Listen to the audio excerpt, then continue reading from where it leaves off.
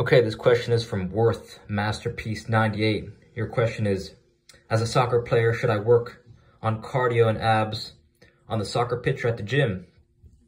And I think the answer is that it doesn't matter where you train or you play because, right, what's the goal? The goal is to, with spending the least amount of energy and time, how do we improve our game on the soccer field? And I think, right, you said that you're a beginner, you're a freshman, you're trying to make JV. First of all, you want to raise your sights to where, let's train smarter than all the players who are on varsity. And if you can train smarter than all the players playing varsity, then making JV will be no problem because it's more about developing the habit of training every day. It doesn't matter where you train or play, right? So in terms of helping develop your cardio, it might be smart to invest in a bicycle. It's effortless, right? A bicycle is an effortless way that's going to help you improve your stamina and your breathing. The second thing is that, you could have the best cardio in the world, but if you're a freshman and you're just working on playing JV, the thing that's going to help you, get you the most bang for your buck is in investing your time and energy into juggling, right? You want your touch to be, you want your touch to be sharp, and you want, right, juggling is going to help you improve not only your cardio and your abs, but it's going to help you improve your balance, your timing, your rhythm, your coordination, your awareness on the field. All these things are super important, right? The best jugglers aren't always the best players, but the best players are always the best jugglers. So you want to really invest in juggling different size balls, tennis balls, right? Dog toys, even toilet paper, right? Get on as many surfaces as possible. I've been telling players, carry a tennis ball with you everywhere you go and turn your life into like a soccer vacation. So it doesn't matter whether you're at work, at school, grocery store, on the job, on vacation, you're just always getting touches. And I think, right, because then it doesn't matter if you're at the gym or at home or at the field, you're just always improving. And juggling is just a timeless way to take your game to the next level, right? I would go to my older brother's practices and the ball wouldn't hit the ground, right? It'd be in the air for hours I'd be juggling. So I think that's a smarter, right? Because what's the alternative look like, right? What, you're going to just do wind sprints and then spend no time on the ball? Like you're just going to spend no time dribbling or juggling, and then you're going to get to practice not being sharp on the ball, and you're going to be not confident whenever the ball comes to you. You won't be able to shield the ball. You can't connect passes.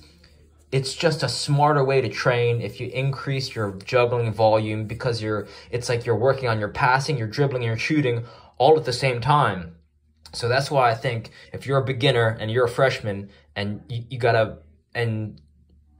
want to make JV or varsity, you got to train at a smarter level than the varsity players are currently training. I'd also invest in a SKLZ kick trainer, right? A kick trainer is just something that's going to improve your ball striking. It's going to improve your passing and shooting. You could bring it everywhere, right? It's portable. You don't need to wait for a training partner. You don't need to go to a wall. You can make anywhere your training ground. And that's why it's cheap. It's $24, right? That's not bad. You could make one yourself. A kick trainer it's invaluable. It's probably one of the most underrated soccer training tools that no one's talking about it. And I sound like a broken record saying this in every video, but I'm telling you, whether you're 5 years old or 99 years old, I think, as a soccer player, it's going to help you develop. The third thing that's going to help with balance, timing, rhythm, coordination, everything is learning how to do the alternating underhand sneak with an RMT rope, right? Just search how to make an RMT rope. You want a rope that's soft. You want a rope that's as long as you are tall, maybe a little bit longer, so you could put some knots in it.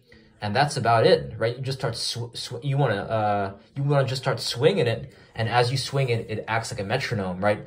That's where the power and the simplicity is, because as you swing it, each revolution of the rope, it synchronizes and harmonizes your body's movement, and it will make you, right? I noticed, right, I started juggling. My juggling improved when I started doing this alternating underhand sneak, and if my juggling improved, that improved my passing and my shooting, and everything just got better, right? So I promise you, check out these resources. Alternating underhand sneak tutorial, that's one. The second is a kick trainer. My favorite is the SKLZ kick trainer on Amazon, right? 24 bucks. You want to check out How to Breathe by Dr. Vranich. That's Vranich. And with with those resources and also juggling and tennis ball, you could make the varsity team with a little bit of effort every single day, like 5 minutes of training a day.